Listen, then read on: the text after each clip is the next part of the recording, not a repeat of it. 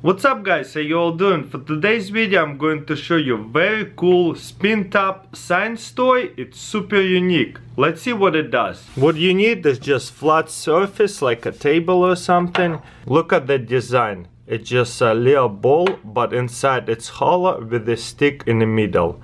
Very simple design. Let's see what happens if I stand it up like this. It just falls over. Let's try this again. You see, it cannot stand on a tip of the stick. It's just going to fall over every time. But what will happen if we're going to spin it? Let's find out. Okay, let's try to spin it and let's see what happens. Oops. Let's try this again. Not hard enough. Definitely takes a little bit of practice to get this toy going.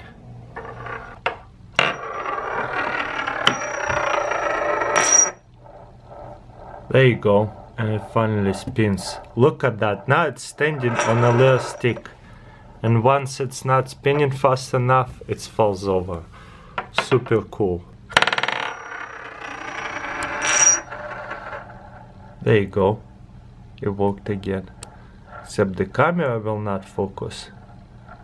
Wow, that's actually the longest spin I've done so far.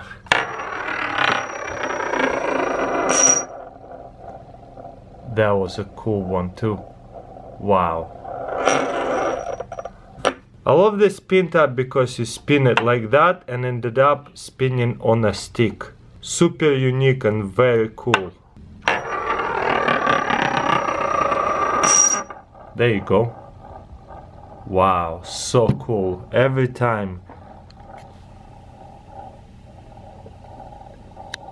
And once it slows down, it falls over. I also have this parabolic mirror. All it is a mirror curved this way. So that way the spin top will just stay around here. Doesn't fly away anywhere.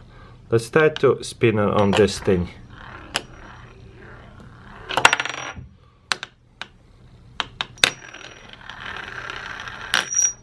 Whoa, it makes it a lot easier to use a spinny top on this mirror, as you can see. Wow, that's so awesome. How does this work? Let me know in comments below. So epic. Alright guys, that's pretty much it. This is so satisfying. Definitely one of the most fun spinning toys I ever had. You know what? I think I'm gonna start a collection of these different type of science spinning toys, and maybe I'll show you some of them. So let me know in comments below if you want to see things like that, and if you do, give this video a thumbs up. Thank you for watching, and I'll see you next time.